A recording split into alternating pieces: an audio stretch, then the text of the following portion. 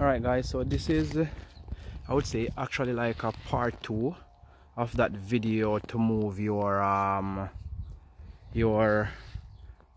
fan from your 5 series. That's your e60 V8. This is a 2008.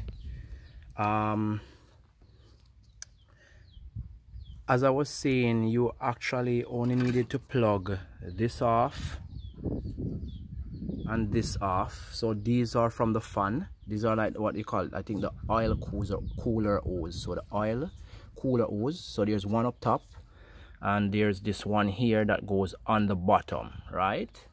And this is the plug for the fan. So basically that's all you actually had to plug off, right? I took this wire off. This is basically for the coolant. I plugged that off. Yeah, you have to take this off because this would be like very close to the front, so you actually have to take that off too as well. But this hose, you actually don't have to take this off. You don't have to take that off. And once you pull those off, you just pull the fan out.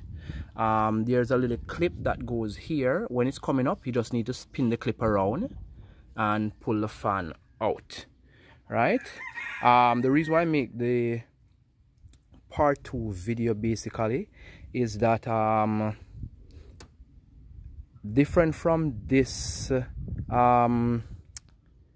what you call it again, my bad, radiator. So different from this radiator, I was saying you didn't have to take a radiator out. You don't have to take this radiator out. However, behind the fan, I'll show it to you in a minute, there's like a small radiator which I think is for the oil, like it's an oil cooler that cool the oil down. So I'll show that to you. So basically this is it. So that's the fan. Looking at it, it will be like this. But it was after I pull it out, I noticed that there's a radiator inside of it, like oil cooler radiator or something like that.